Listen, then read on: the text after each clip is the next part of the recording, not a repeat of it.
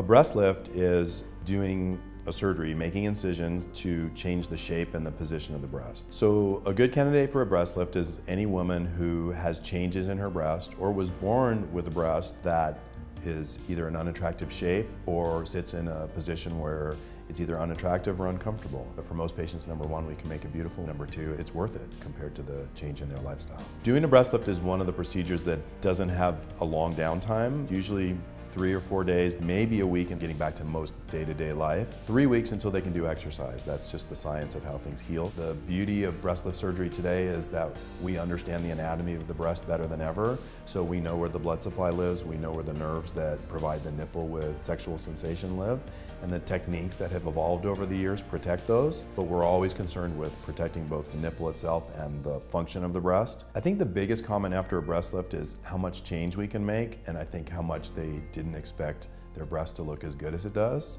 I think that patients see a breast that has changed through pregnancy, or they've always had a less attractive shape to their breast, and they wake up after surgery and they're just surprised, number one, by how beautiful a shape you can achieve, and number two, that the incisions are so much better than they expected. Just do your best to get past the idea of the scar, because that's my job, to make that scar as good as it can be.